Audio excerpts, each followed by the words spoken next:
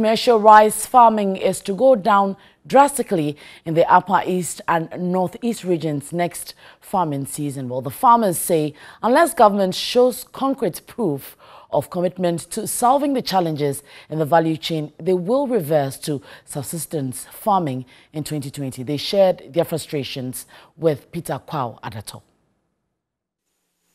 Government planting for food and jobs coupled with increased agriculture extension services and assurance pushed rice farmers in the Northeast and Upper East regions to switch into full gear last farming season.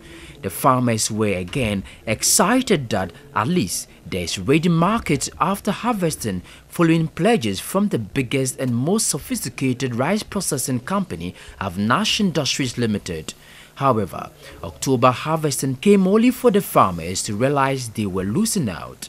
Access to combined harvesters, marketing and place to even store the produce became major challenges. Government warehouses projects were still under construction. Larger acres of rice fields were still begging to be harvested. Individual buyers stepped in, taking undue advantage of the situation to milk the farmers. They were buying 3 bags of this size for 400 cedis instead of 600 cedis, meaning buy 2, get 1 free. Those who can afford objected and began carting their produce to private warehouses. Others, including Charles Nyaba, took theirs to their homes and open spaces near the Navrongo lorry station at the mercy of the weather and additional cost to the farmer.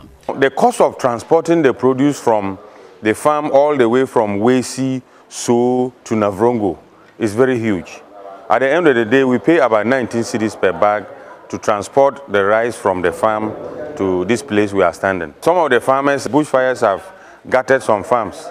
All their toil has gone in vain. With these and many other challenges, the farmers say they are not likely to invest in rice farming. If government doesn't come in, we are helpless because we have gone in to buy fertilizers and inputs at very huge cost. So that is the situation. We are not sure of the next season's production. We are lacking combined harvesters. The harvesters are not there. You chase them, you can't even get them. So that is the cause of the issue. So it makes a produce delay in the farm because you can't harvest. They want government to secure their future to motivate them come next planting season.